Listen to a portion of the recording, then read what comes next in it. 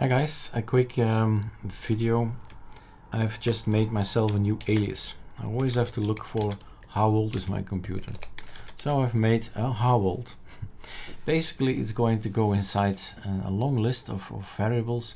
It finds bias and it looks around 3 lines up and 8 lines down, and then you see the date. 2018 is a reference. It's the motherboard. It's when it got out of the factory, plus maybe a year or so firmware updates, but at least it gives us an idea that this machine is already 24 minus 18, 5-6 years old.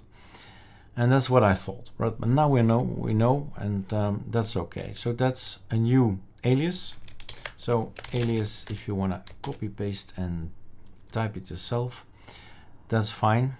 How old? That's it. Okay, freeze the video. That's basically what it does. And then where do I normally find it? And then always lose time over it. And that's hard info. That's the name. That's the executable name. And in the menus in the system, you'll find it system profiler and benchmark, right? And it's in here as well, somewhere. And it's always the somewhere that was bugging me. It was DMI. And that's where you find it as well.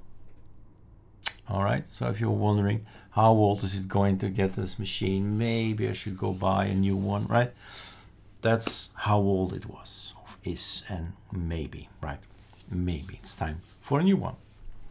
All right, cheers.